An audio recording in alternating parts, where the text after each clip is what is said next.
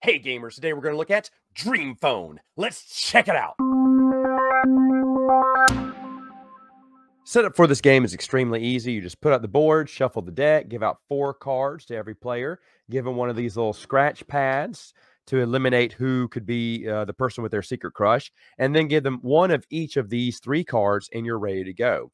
Now, how the game starts, the phone has a little phone holder, which you don't need. It's just a little fake cell phone. You'll push power, and then it'll start like that, Dream Phone. It'll ask how many players. And so you put 1, 2, or 3. I guess you can play singular. I don't know how that works. But then you play, let's say 2. And it says, hey, player 2 goes first. So then you press any key to go first. Well, then you can call any of these people. You can call John, tell him to get a life, or Alex, or Paul, or hey, let's call me. So then I call this number. Not my real number. And then I hit this. Oh, no, wrong number. I've never seen that happen before. Let me see if I can call it again. Maybe I hit something wrong. That's funny. There it is. It says calling Matt. And then it's a generic message that everyone can hear, but then it's the text message is where you get your clue. And then I can thumb up or down on the text message box and say, he hates glasses. Well, then I look and see who has glasses here, and I eliminate them from the suspects here who have a crush on me. And then I can discard Matt and draw up again. Again, some of these are doubles. If you get a double, you can just discard and draw up to someone who you haven't called. And then if you go through the deck, which does happen sometimes in the game, especially with 4 players, you can just have, what we do is we just have them go through all the cards and call people who they haven't talked to yet.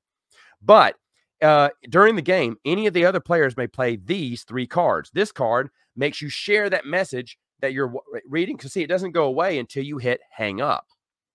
When you hit hang up, it goes to the next player. Now, the thing is, this say, hey, don't hang up. Let everyone see that message, or forward that message to me. You know, I want to see I saw who you called. I want to see what they said. Or this is basically skip a turn. Mom says hang up. This is from the original game here. Anyway, when you're ready to guess, what you do is you hit this right here, this question mark. And then it says, oh, guess the admirer. And then it says the phone book list. And then you go down this list and see who you want to call. And it's just giving all the numbers. And so you'll just dial the numbers. So let's say I want to call John. See, no one knows who you're calling there. So you're not picking up a card and finding someone's number, and you're guessing. And if I got it right, see, it's not him. He says, sorry, it's not me. But if it was, he would have asked me out, and then it would have played some music, and that is the winner. Final thoughts. What do I think about the game? Well, this is the new version, okay? The old version is very expensive and hard to get. But this one is fairly easy. I got this one from Zatu Games. You can get for, like, I think 25 bucks. And it's good. It's just like the original version of the game, except with text messages. It's a little bit cheaper done because it's easier to make text messages on there than have voices record the clues. Used to be the voice would be the clue in the old system. And this time, you'd most likely receive text messages from your friends. Just a little bit more realistic.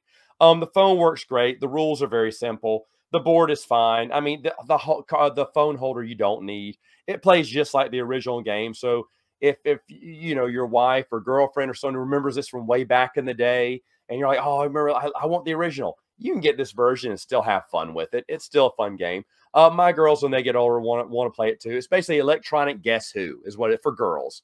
But my wife, I got this for her for last Christmas, and she and her sister played the original one, which we have, but that one costs so much, and everyone would love to have the original game, but it costs too much. So I would suggest get the reprint or whatever, the new version with the cell phone. It's just as good, I think. I don't think there's a difference really, and I think text messages make more sense. Either way, it's Dream Phone. What can I say? And you know, if you're interested in it, then definitely go get it, because this version is available while that old version isn't, at least at a cheap price. All right, gamers, that's it for now. Until next time, game on.